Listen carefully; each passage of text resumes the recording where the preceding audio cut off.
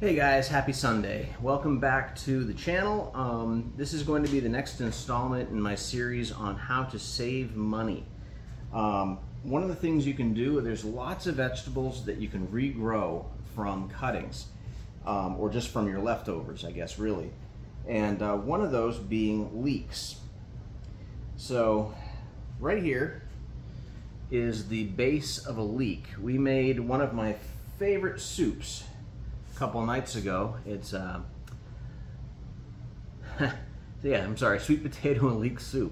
Wow, that's a hard one to remember, right? So anyway, you chop off the top of the leek, you cut it up, you use it for the soup, but you're left with this base. So I wasn't sure if this was going to live because the roots were really dry, but you can see they've come back nicely, they're alive, and I'm getting these nice sprouts on top. So this is going to grow back into a brand new leek.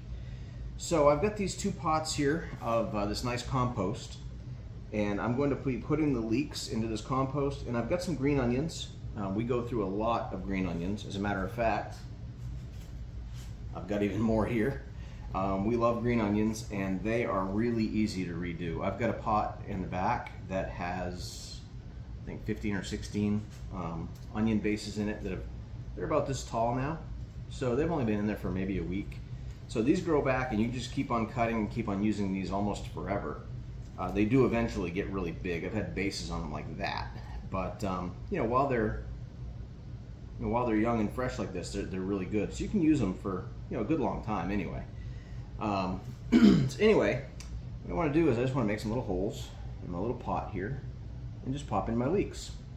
So this pot here will be for 3 leeks. And then I'll get as many onions into this pot as I can. But anyway, this is, like I was saying, just another money-saving method that I like to use because I am cheap.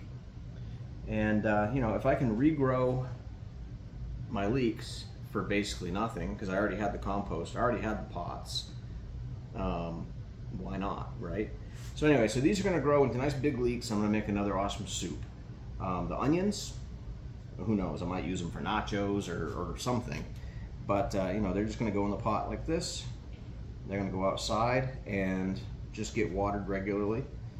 We get rain almost every day, so I don't need to think too much about it, but usually, well, lately it's been very, very hot, so I am going to be supplementing with some water from the hose too, so these guys don't dry out. But anyway, that is my next money-saving tip for you guys. And you know, stay tuned. There's gonna be more. I've got a bunch coming. Like I mentioned, the laundry soap. We're going to be doing more of the dehydrating stuff, more of the reusing your vegetable cuttings, all kinds of stuff coming up. So stay tuned. If you're liking this content, please like and subscribe, and hit that bell for notifications so you know the next time I post.